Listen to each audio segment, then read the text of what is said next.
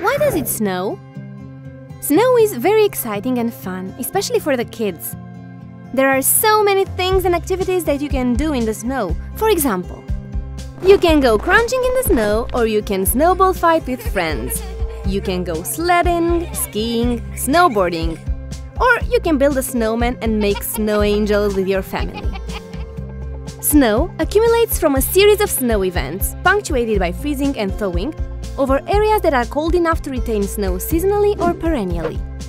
Major snow-prone areas include the Arctic and Antarctic, the Northern Hemisphere, and Alpine regions. These snow events are snow flurry.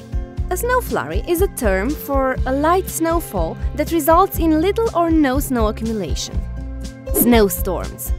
Snowstorms are storms where large amounts of snow fall.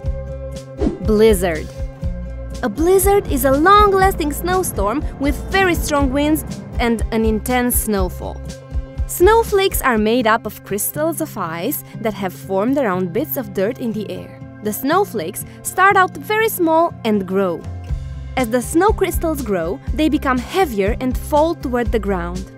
Each snowflake falls and floats through clouds with different temperatures and moisture levels, which shapes each snowflake in a unique way. Each of them is made up of about 200 ice crystals. So, why does it snow? There are little water vapors in the air, and before they turn into water, they freeze and form crystals of ice. This happens when the temperature in the clouds is seriously cold, making ice instead of water. This is when snowflakes are made, which fall as snow.